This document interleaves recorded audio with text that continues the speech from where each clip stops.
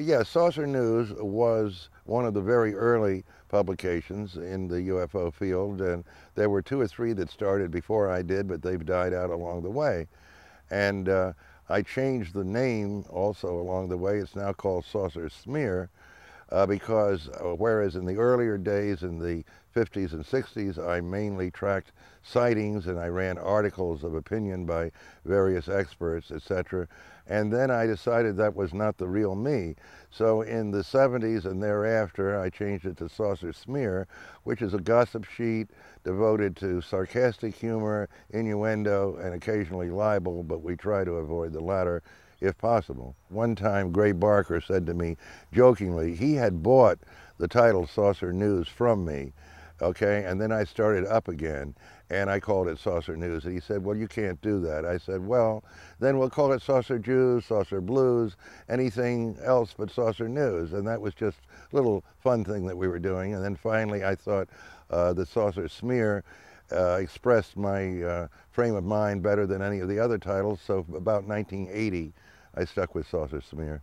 I publish Saucer Smear because it's a fun hobby. It gets me interviews like this one, and eventually will lead to a book next year, and I enjoy doing this. It's a fun hobby. Yeah, I started traveling around the country in the fall of 1953. I had met a professional writer named Ken Krupine, who was quite well known at that time as an adventure writer. He wrote regularly for Argosy magazine and some others, and was fully employed as a writer and lecturer on, as I say, travel rather than UFOs. But he knew I was interested in UFOs, and at one point he agreed to co-author a UFO book with me. And since I was just getting started, I was quite flattered and so forth. And I said, well, I'll go at my own expense around the country and get all of the current information available on the subject of UFOs, and then we'll get together in about 3 months and look over what I have and use that as the basis of a manuscript. And that part didn't work out, which is a long story, but I did take my own car and my own time, and I traveled from northern New Jersey out through the Southwest to Los Angeles, and then back again, more of a central route. On the way back, incidentally, I interviewed Harry Truman in Missouri. He was just out of office then, and I had quite an interesting short interview with him. But anyway, the whole thing was about 10 or 12 weeks, and I interviewed over 100 people who were mentioned in the early UFO books as having seen something or having made a public statement on UFOs or whatever that would be of help for the book, and that was how I got started. And actually, the book was never done, and it'll probably come out next year, which would be 2002, and that's a little later than 1954. So the most famous of the contactees was George Adamski, and he had just written his book called Flying Saucers Have Landed, which was co-authored with an Englishman named Desmond Leslie. Well, Desmond Leslie wrote most of the book. It was about sightings of unknown objects going all the way back BC up into the present time, and was quite interesting, but a short section that was added to the book as an enticement at the last minute almost was written by George Adamski, who claimed to be a professor living in Southern California, not attached to any observatory or anything, but that was his honorary title. And he told about how he had had a meeting on the desert with a space creature, which I believe he called Orthon. And it's a long story involving 6 other witnesses, and that was the basic story that he told in Flying Saucers Have Landed. Saucer News did bring him down. It was the definitive expose, and it was based on my conversation with Adamski, and I took the trouble to meet 5 of the 6 witnesses who had been with him on this famous desert contact that I mentioned before, when he went out on the desert in Southern California and actually met a space being in broad daylight. These people were not quite what they were represented to be. There were other people in his circle who contradicted most of what was said and done that day, and when you put it all together, it was not what it purported to be, and certainly not an example of contact with an outer space being. He was a man that I never was personally angry with. He had this philosophy that we mentioned earlier, which was a harmless sort of thing. Some people would call it left wing, but it wasn't evil or anything. And I had nothing personally against him. I just thought he'd made up the whole story. Well, the Straith letter came about because in the late 50s, Gray Barker had a friend who was the son of a high State Department official in Washington, who shall still remain nameless, and because the father would be dead, but the son would probably still be alive.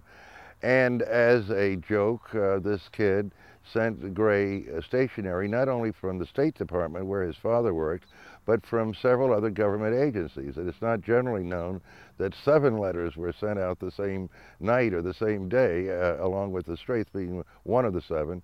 And in brief, the Straith letter just gave encouragement to George Adamski, said basically, we of the State Department cannot come out openly and support your claims, but certainly some of us here feel that you really are onto something and we'd like to encourage you off the record. You see, that was the gist of it. And it was written by Gray Barker right in front of me, and I mailed these letters from Washington the next day, which made it more official.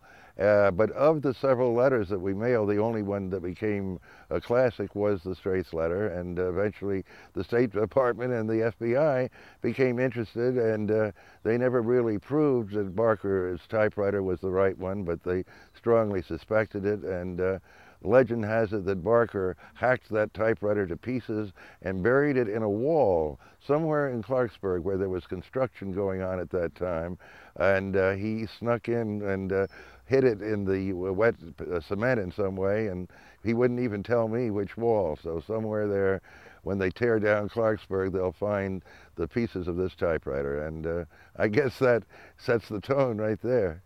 I also met several of the other well-known contactees of that period, and I thought that was an important part of the book that I was going to write. Gabriel Green. Now, Gabriel Green had a thing called Amalgamated Flying Saucers of America, and that was a membership organization. I don't know how many hundreds or maybe even thousands he might have had at his peak. And so since it was an actual club, you could call it a group. And he had his own philosophy. He even ran for president in 1960. Lost, by the way. But mainly the philosophy was that the space people are here to help us. That was the thing that you heard again and again, that man is stupid, mankind doesn't know what he's doing, he's going to ruin the earth and end civilization as we know it. And so the kindly space brothers are here to keep us from doing that and to save us from ourselves. I knew Major Aho slightly. He kept going in the UFO lecture circuit until just recent years. He was on Long John's show one time, or several times, I think. I was on with him once or twice. I remember when he came to New York one time, something happened to Wayne Aho in Greenwich Village. He got into some terrible trouble and got thrown into Bellevue for a short while.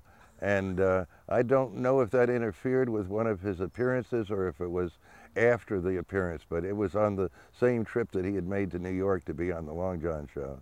Yeah, Long John was not a believer in any of it. He just found that the offbeat was a good way to increase his audience and get more listeners, and that was, I think, his only interest. He often told me, because I was like halfway in, not all the way in, as I indicated earlier, and he said, well, you know, there are, I mean, I'm paraphrasing, obviously. He said, you know, I have to deal with these nuts on the show, and that's what I do. But I keep them at arm's length. This is my business. If I'm not on the show, I don't talk to them, or I really don't have anything to do with them, something like that. But I, since he was talking to me, I didn't think he meant me too. So one time during that period, it would be about 1963 when I was married, and it happened that Long John and his wife of that era, he had several wives at different times, and they happened to have the theater seats right next to me and my wife, and it was no seats in between, or you didn't have to lean over to the next row. We were just by coincidence right next to each other. And we both, of course, recognized Long John, and I leaned over and said, "Hi, John," and I had to say it 5 times, I think, before he would answer, and then he growled. And that was the extent of our conversation. And then I wondered, why did he do that? But then I remembered his rule. And of course, I didn't ever like Long John either before or after that, to tell you the truth. I did a record one time in anticipation of the big convention I had in New York City in 1967. Well, Long John that time did do me quite a favor. We made a professional quality LP, a 33 record, of him interviewing me on the subject of UFOs.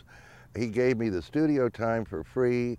One of his henchmen did a lot of the technical work, and I think, if I'm right, I brought out 1,000 records for $1,000, which was pretty decent.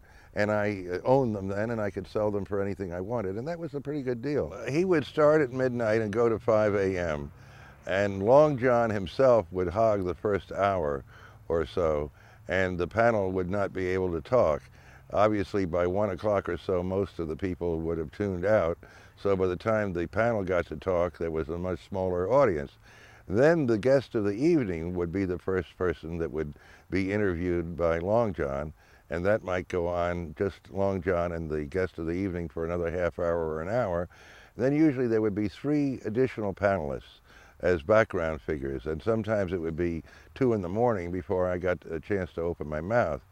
Then you'd have a coffee break roughly from 2 to 2:30, go off the air and literally have sandwiches and stuff from a nearby delicatessen, and then go back on until 5 o'clock. And then of course it got more open and wilder toward the end, because we kind of knew nobody was listening, you know, and finally at 5 o'clock we'd break. Yeah, most of the time we were on WOR in New York. Later he got more money from WNBC, which didn't have as large a range and therefore had less listeners, but he was satisfied to change. I don't think the format changed. It was just one big table with a mic in front of everybody, and then the pecking order that I indicated earlier, and people spoke only when they were supposed to and kept quiet in front of an open mic when they were supposed to keep quiet. Sometimes that would be kind of difficult to do, but if you didn't follow Long John's rules, you didn't come back, naturally. Oh yeah, well, he had his own coterie of regular panelists who would go on any show, and I can't remember most of their names now, but I mostly was only invited on the offbeat shows in general, or the UFO shows in particular. I wasn't a regular in the sense of maybe once a week or something like some of these other people were. Sometimes I'd be on a couple of times a month, and sometimes several months would go by and I wouldn't be on at all. Had a lot to do with what kind of a mood Long John was in. He'd get mad at you and ban you for a while, and then you'd be back. Well, Long John would give the guest of the evening, whoever it was, a chance to tell his story without sarcasm or ridicule, at least on the first run through. Long John would do a pretty straight interview with him to begin with, because after all, the guy was a guest, and the people listening were believers, and he didn't want to tear it apart. But then, as I indicated earlier, after the coffee break, he would let the panelists loose, and usually the panelists were negative, more or less, and were able to ask penetrating questions sometime, and it would get more evenly balanced as the evening went on. Did you know that James Randi, who is now sort of an enemy of mine, he had a rival show to Long John during part of that same period, and that's how I got to know Randi. He had an every night 5-hour talk show on WOR after Long John switched to WNBC. And I got on his show a lot more frequently than I did on Long John's. Long John made an edict that anyone that went even once on James Randi's show would never be on his show again. And I, having the choice of the 2 shows, and at that time being very friendly with Randi and not ever having liked Long John at all, and I know he is dead, so I can say all this, I decided to go on Randi's show, and I became a real regular there, which I had never been on Long John's, and I was on 2 or 3 times a week, maybe partly because Randi lived in Rumson, New Jersey, which is about 40-some miles from Manhattan, and guess what? I had a car, and I could drive him home every night at 5 in the morning, whereas nobody else was available to do that. That might have had something to do with my getting on that often, but the fun thing was, I figured, well, I'll never be on Long John again, but who cares? Eventually came the flap of 1966, the marsh gas flap, which you've probably heard of, and suddenly saucers became big, just as they did recently with Roswell. This was the same kind of thing, just something triggered a tremendous amount of public interest. And guess what? I broke the curse. Long John very meekly, no, he didn't do it. He had an intermediary call me and invite me back on the show as if nothing had happened, because he needed me, and that was nice, and I went back on the show. By that time, Randy was off the air. He'd been kicked off, and so I never was a man without a show. Long John, I don't remember what year he died. He died of cancer. Late 70s. Yeah, Long John died of cancer very painfully. And it was very, very sad, even though I didn't like him. But he went through agony and several operations and so forth. And he wouldn't quit the show. He was still running the show a few days before he died. Well, I first met Gray Barker in the fall of 53, when I started the trip that I just told you about. I made sure I went through Clarksburg, West Virginia, where he lived, and that was on my way out west. And then Gray and I became very close friends, as you know, and we stayed in touch until his death in 1984. And I would come down here to Clarksburg 3 or 4 times a year, spend a weekend, and we just would drink and have fun and enjoy the subject, you might say. And then 2 or 3 times a year, he'd go up to New Jersey or somewhere else. Gray Barker, first of all, he knew more than anyone else did about the hush-up of Albert K. Bender. That's really what that book is based on. And Albert K. Bender, in the early 1950s, had what was probably the first formal UFO group, and that was the International Flying Saucer Bureau. He was, I believe, a timekeeper for a factory in Bridgeport, Connecticut. He was not a particularly educated man, but he had a hobby of horror, science fiction, and eventually UFOs. So he started this club. It was international because he had a few members in England and so forth. He started a little magazine called, I forget the name of it now, but anyway, Space something. And he had quarterly issues and was pretty moderate about everything until after about 1 year, he suddenly went off the chart and sent out a issue which said that he had been visited in his home, or at his apartment really, by 3 men in black who sounded like they might be either supernatural entities, space people, or government agents. He deliberately made it rather vague. I believe he said they floated off the floor, so that would be a little bit odd for government agents, although they can do a lot of things. And the point was, so he had found the answer. He had satisfied his curiosity, and then he left everybody else dangling. He said, well, they told me not to tell anybody what I learned, and so that's that, and I'm closing down my organization. And of course he left everybody hanging and panting for more information. Well, Gray Barker had been one of the charter members of the IFSB and had been in regular correspondence with Bender and probably met him 2 or 3 times, and so he kind of had the inside track on the story.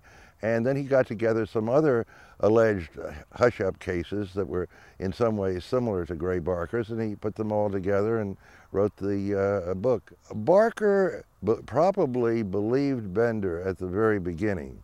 I think he was fascinated by it, but Barker's background was in motion picture lore. He never became a movie producer, which I think he would have liked to have been, but he was a booking agent for about 30 drive-in theaters in West Virginia for a period of time until the drive-ins started closing. And he also ran a little theater in the town of Buchanan, West Virginia, for several years. So he got as close as he could to the theatrical business, you might say, and I think he saw UFO research as a form of theater, a source of wonderment, and something that represented entertainment rather than truth. And that's how he wrote the book, They Knew Too Much About Flying Saucers. He wanted it to entertain people, and if they happened to believe it, that was their problem. Well, that's an interesting thing, whether we could almost wonder if Barker's estate shouldn't get some rake-off from the fact that the Men in Black is a standard phrase now. And of course, there was a movie by that name, which I thought wasn't very good, but it is part of the popular lore now, and I guess as much as anyone else, he invented it. Gray Barker wrote a book called The Silver Bridge in 1970, which quite frankly I have never read.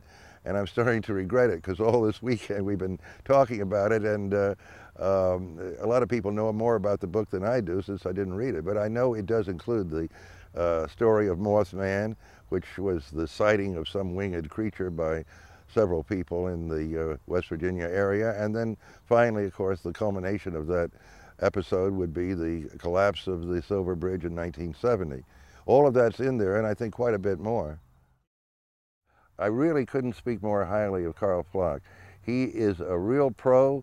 We work beautifully together. We talk on the phone and send back and forth to each other everything that's needed, and I couldn't think of a better partner. The reason it took me all these years to write a book is laziness, I guess, more than anything else, because it is a big job. I'm a professional writer, and I've been published in different places, but it's not just inspiration, you know, unless you're Hemingway or something. It's perspiration, and I've never had the economic push, you might say, to have to produce literature, and so I have just sat on my ass for a long time and not been motivated enough to do this. Now, finally, I'm 69 now, I'm just finally doing what I first thought of doing in 1954. Stanton Friedman I know very well for way over 30 years. He came onto the college lecture circuit on UFOs in the early 60s, I guess, and there was a period of time that we were rivals on the college lecture circuit.